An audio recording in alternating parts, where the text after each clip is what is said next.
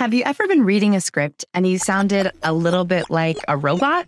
You are not alone. In this video, I'm going to talk about how you can read a script and sound charismatic. The very first tip is how you create your script. Try dictating your script instead of writing your script out. When you dictate the script, you'll speak as you actually speak instead of typing formally with longer sentences. Reading a script that you've originally said is going to make it much more fluent and fluid when you're reading it to the camera. Tip number 2, shorter is better. Shorter sentences, shorter words. Someone once wrote a script for me using the word colloquially.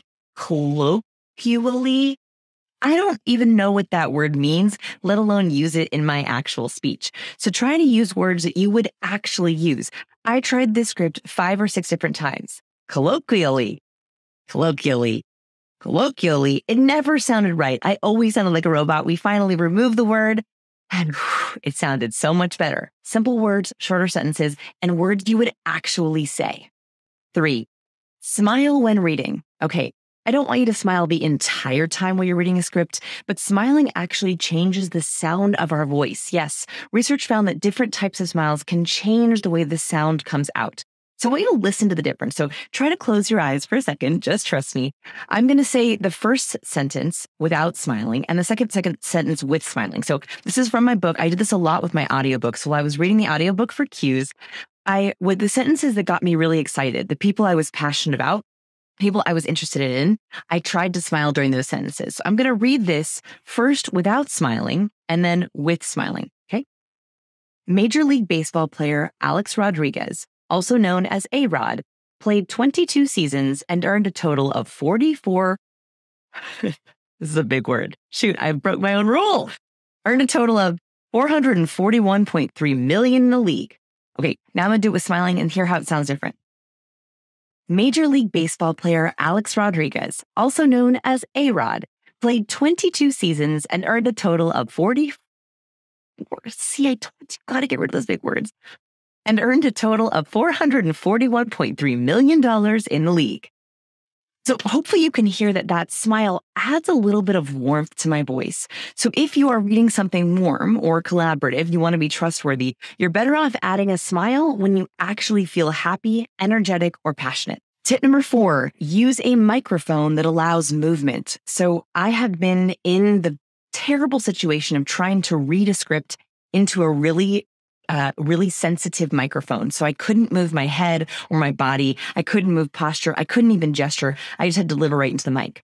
The moment you limit or restrict your movement, it restricts your voice. It makes you sound more robotic. So my microphone is actually up here, and that is because this allows me to gesture. I don't knock it over. I can kind of move my body as if I was going to dance. Not that I do that on videos, but I kind of might shift back and forth. I could lean into you.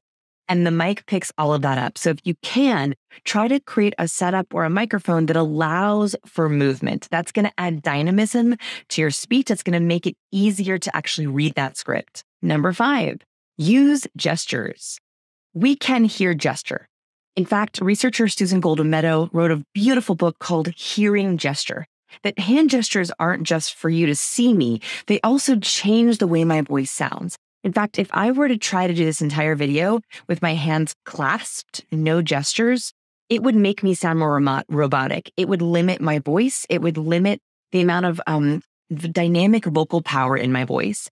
The moment that I open up my hands, I gesture, I smile, I head tilt, I lean, that begins to add a lot more depth to our voice. So try to allow yourself to gesture, allow yourself to have movement. That's going to change the way that you sound. Same thing with, this is another big mistake, is I've been often handed a script and then I can't move. It limits my gestures. So if you notice when I was reading, I read it with holding with one hand and gesturing with this hand. So if I were to say Major League Baseball player Alex Rodriguez, also known as A-Rod, that's going to change the sound of my voice. So if you can, even if you're holding a script, hold it off to the side so at least you can gesture with one hand. Number 6, power pause. A pause is really what marks true speech. Oftentimes when someone's reading a script, they just barrel on through the words. They don't pause mid-sentence or at the end of a sentence. And in normal conversation, we do have pauses. So right now I'm not reading a script. And sometimes I have to pause to remember what I was going to say, or I'm going to say something powerful.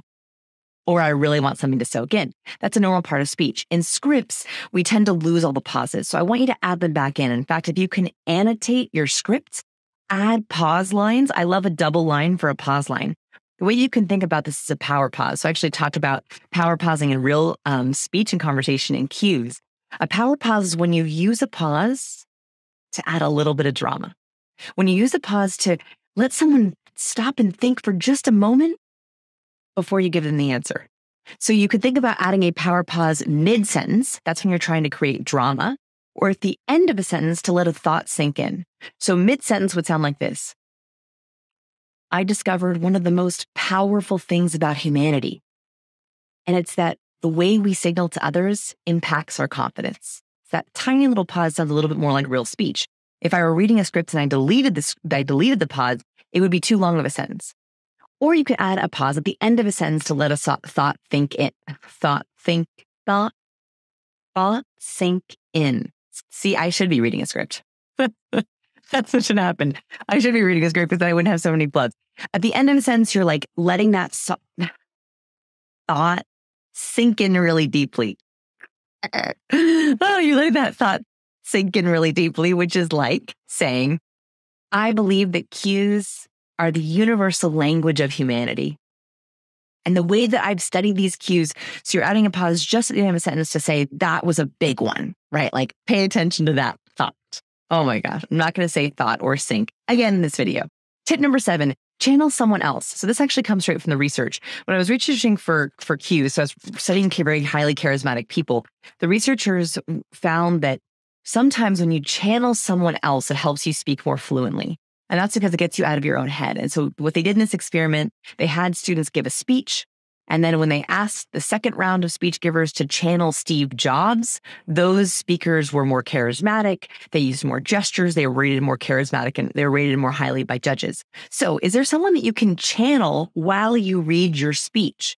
So could you channel how you think Steve Jobs would read a speech? So Major League Baseball player Alex Rodriguez, also known as A-Rod, played 22 seasons and earned a total of, let's skip the number. So that's maybe how I think Steve Jobs would read it. I don't know. Or maybe if I were to channel someone else, like something totally different, totally crazy, how would Cher from Clueless read this? Major League Baseball player Alex Rodriguez, also known as A-Rod, played 22 seasons and earned a total of $441.3 million. Okay. All I do there is I just show you how different I can sound just by channeling someone. So channel your role model. How would they read it? That could change your voice, which makes you sound less robotic. Tip number 8, try it 4 ways. The reason why I share this is because sometimes we can get in a funk, a vocal funk, where we say something the same way over and over again. One way that you can get yourself out of that vocal funk is try reading it a bunch of different ways. So let's just take a very simple sentence. Okay, let's see. Let's try. So let's just try this one. So this is a fun fact tip, which is about gaze direction. So let's say that I'm reading this for my audiobook and I'm getting a little stale. It's getting a little funky. So gaze direction. Have you noticed that many leaders use photos of themselves looking up and to the right? Researchers found that in Western cultures, looking up and to the right is associated with positive characteristics. So if I feel like I'm getting a little bit boring with that, okay, I'm going to change it so that I have a little bit of gesturing. I might add some emotion. And what if I want to say it nice and slow, like I'm syrupy? So I'm going to try a slow way just to try to shake it up. Gaze direction. Have you noticed that many leaders use photos of themselves looking up and to the right? Researchers found that in Western cultures, looking up and to the right is associated with positive characteristics. So I don't know if that's better or worse, but it's different, right? It sounds less robotic because I got out of my funk. Okay, another way that I could try it is maybe, and to be silly, would be to say it like I was a drill sergeant. Okay, so I'm gonna yell it at you. Are you ready? Gaze direction. Have you noticed that many leaders use photos of themselves looking up and to the right?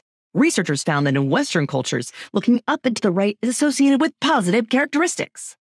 Okay, I'm not going to use that one, but it shook it up. Like I like a little bit of pointing there. I felt like that was a good way of doing it. So try it 4 different ways. Try adding pauses in different places. That's also going to shake it up. 9, use actual emotion. This is the biggest mistake that we make when reading scripts. We strip our emotion. I have worked with so many TED speakers and presenters who get on stage and they say, "Hi, I'm so happy to be here." When you say "I'm so happy to be here," but you don't look happy or you don't sound happy, it makes you sound unbelievable. This is why scripts can sound robotic. It's because you're reading a script that says, "Hi, good morning. I'm so happy to be here. Today I'm going to talk to you about an exciting idea." Now, I'm saying the word, but I don't embody any of the emotion. So not only use the facial expressions, but actually use the emotion in your voice. So instead add, okay, this is happiness and excitement, and it's going to change the world. So maybe I could say, "Good morning. I am so happy to be here. Today, I'm talking about an exciting idea that's going to change the world." Now, I'm adding more awe, more gratitude, more happiness, but you also can do this with sadness or negativity. So I could even say, like, I've heard this happen before where someone's telling a sad story, but they've rehearsed it so many times that the emotion has left it. So they'll say, 10 years ago, I lost someone. No, they say it even more robotic. They're like, 10 years ago, I lost someone who was important to me, and it taught me the meaning of gratitude. And you're like, was that sad? It didn't sound very sad. Or versus, if I were to add emotion to it, I could say, 10 years ago, I lost someone who was so important to me, and it taught me the power of gratitude, right? So I just added in a little bit of that sadness because that's actually what I felt. So think about it. You could annotate your script this way of sad or happy. I add smiley faces or frowny faces to my scripts to remind myself, remember, this was a happy story. Remember the happiness. Don't just read the words. Tip number 10, know when to skip a script. So researchers at Quantified Communications, this is a company I love, they use AI software to analyze speeches. And what they found is scripts or reading from scripts can be good for you in some cases and bad for you in others. So here's what they found. And I'm going to read it to you, but I'm going to do it with a lot of emotion. Get excited. Okay, so here's what they found. They analyzed prepared scripts and non-prepared scripts. So they analyzed people speaking on script and off script. They wanted to know what was the difference. So when a CEO went off script, it increased their clarity and trust. But when they used a script, it increased their persuasion and credibility. In other words, when you want to be persuasive and taken seriously and seen as smart, you actually are better off using a script. That's what this research found. But when you're talking or trying to have clarity and trust or openness, collaboration, you're actually better off going off script. So when you use a script is almost as important as how. Tip number 11. The half-half approach. So my actually favorite is using this purposefully. So in your points where you want to be persuasive and credible, absolutely script it out. You want to say it exactly right and use the perfect words. That you can have a script for. But when you're trying to build trust or tell a story, go off script. I call this the half-half approach. This means half of your content is scripted, but half of your content is leaving the script and telling the story off script. The way that I do this in my notes, I'll have an entire section scripted out. And then when I get to a story or an anecdote or something that I want to explain extemporaneously, that was a big word. I almost messed it up.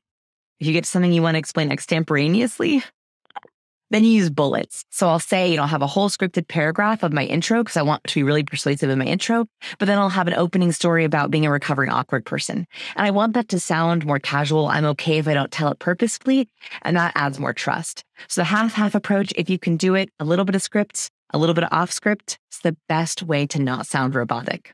This is Unscripted. Thank you for watching this video. Give this video a little bit of a like, give our channel a subscribe, and try this with your next script or speech. Are you living up to your full potential? Do you want more? I would love to help you. Get started with my free training and learn more about People School today. Visit scienceofpeople.com/pschool. Can I tell you one more thing? If you loved this video, you might love my book, Cues. Cues is all about the verbal, nonverbal, and vocal signals we are constantly sending to each other. And they are so powerful. In this book, I break down all the cues that you might be getting in your conversations and your interactions. Definitely pick up your copy, Amazon or wherever books are sold. And if you like Audible books, I also read my own Audible. So go check it out.